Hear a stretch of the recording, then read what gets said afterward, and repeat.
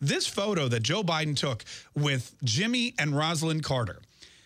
I always feel, they always said the best way to look skinny is to hang out with fat people. You ever hear that? Or they always say, if you want to be the best looking one of your friends, make sure your friends are all really ugly.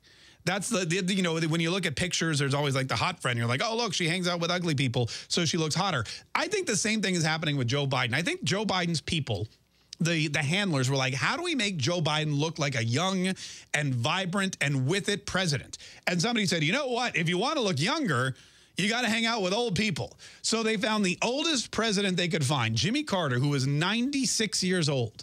And they found his wife, Rosalind. Wasn't hard to find. They haven't moved out of these chairs, I think, in a very long time. And Rosalind Carter, she's 93.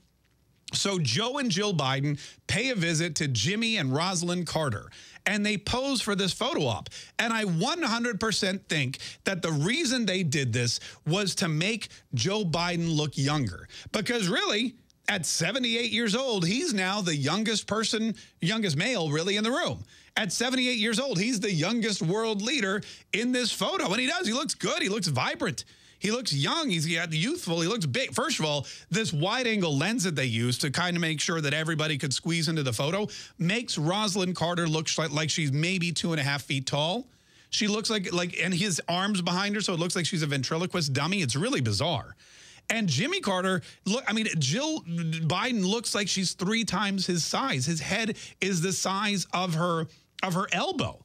It's a horrible picture. I don't know why they released it, but I think the whole goal was to show that Joe Biden is not as old as Jimmy Carter. That's it. How do we make people think Joe Biden's younger than he is? Well, put him up against the oldest person we could find, called Jimmy Carter.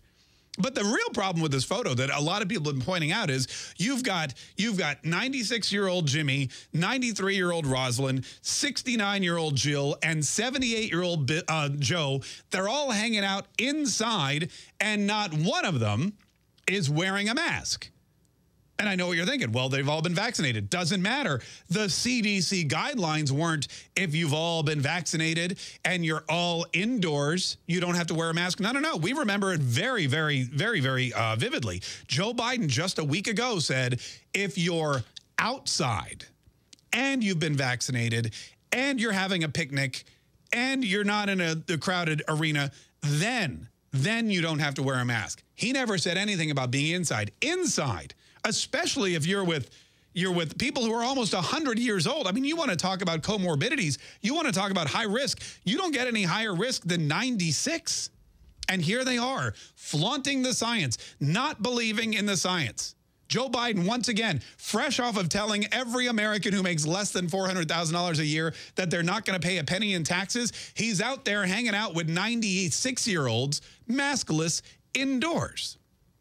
It's very confusing. Just the messaging from this, it just makes your head spin. I'm going to have to stop paying attention because it's making me dizzy.